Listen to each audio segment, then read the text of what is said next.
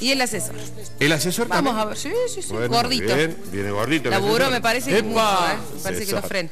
Bueno, muy bien, Escuchamos, muchas dale. gracias, muy amable. Vamos a ver qué dice el asesor. El asesor ya viene a ser, ya habrá que pensar que es como una especie de empleado de este programa. Y no sé. Porque no falta nunca. Está todos los días. Bueno, muy bien. ¿Qué dice el asesor? Estimado Guisardi, le envío una captura de pantalla.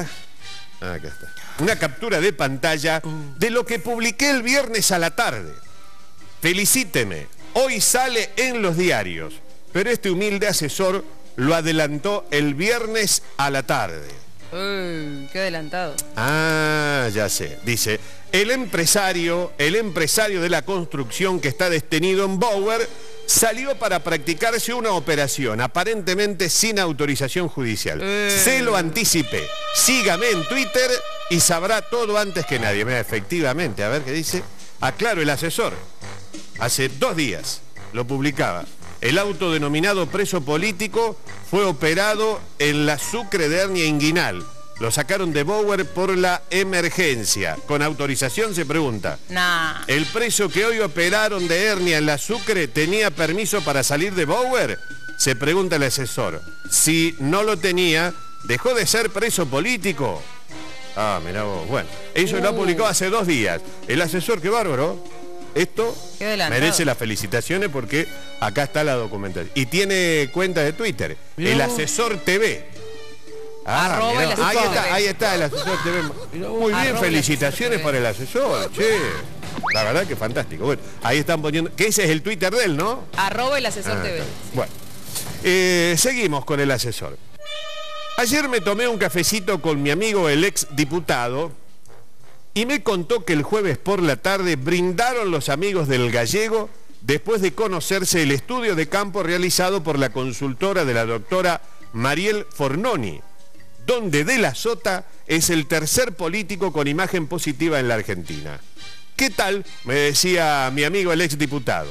El Gallego está en carrera.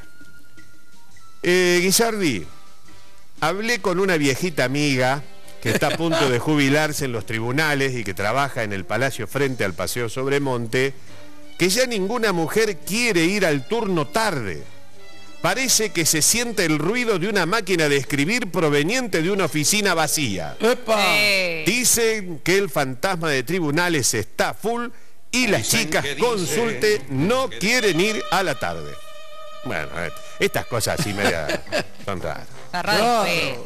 Guisardi, vuelvo al primer tema.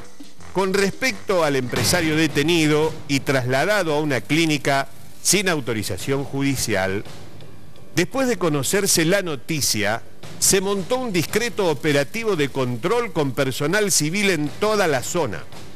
Este hecho generó una gran preocupación en autoridades provinciales, ya que un metido puso una ficha fuerte en el Ejecutivo. Un funcionario dijo, ¿y si se nos raja? Este tema, le aseguro, que traerá cola. Un preso que sale sin autorización judicial para una cirugía sin apuro y programada. Guisardi, ¿con quién arregló la salida? La verdad que es un tema interesante para ver. Por el lado de los deportes, Guisardi, como lo adelantamos hace varios días, ya se lo dije yo, Renzo Sarabia se va a México. No tuvo un buen partido el día sábado, pero yo ya le anticipé que se va a México y se va a México, dice el asesor. ¿Está bien? Y lo dijo hace como 20 días. Lo dijo hace como 20 días. Instituto ya tiene fecha de elecciones, el 17 de abril, pero aún no hay candidatos para hacerse cargo del club.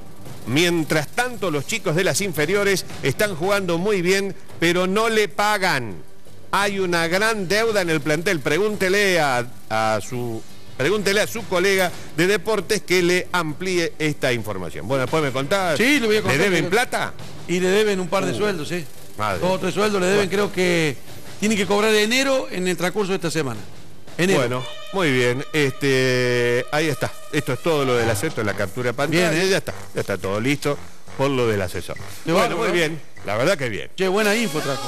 Tu tiempo es limitado. no lo malgastes viviendo la vida de alguien distinto. Muy bien. Esa la dijo Steve Jobs, el creador de Apple. Steve Jobs. Tu tiempo es limitado. No la malgastes viviendo la vida de alguien distinto. Bueno, muy linda frase para comenzar el lunes. Bueno, ¿qué tal? Buen día para todos.